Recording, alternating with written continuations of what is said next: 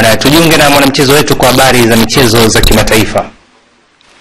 Mwanariadha mwenye ulemavu wa miguu nchini Afrika Kusini Oscar Pistorius, ambaye alitarajiwa kufikishwa kizimbani nchini humo kutokana na tuhuma za kumuua mpenzi wake, imeelezwa kuwa hakuwa katika hali nzuri kiakili kutoa ushahidi wake mahakamani.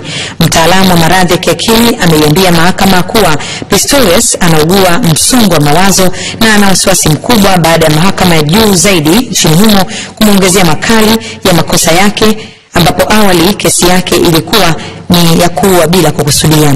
Oscar Pistorius anakabiliwa na mauaji ya mpenzi wake River Steenkamp, ambapo inadaiwa kumuua kwa kumpiga risasi mwaka 2013.